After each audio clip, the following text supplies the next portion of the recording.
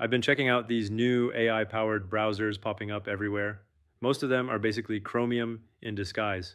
One of the latest I saw is Strawberry Browser. Fun idea, does the job.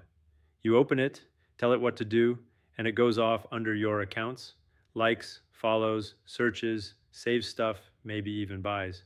But the more I look, the more obvious it gets. This wave won't last because all the major browser makers are already building the same thing directly into their products. Yandex is testing its Alice agent inside the browser. Anthropic doesn't have its own browser, so they hook into Chrome with an extension.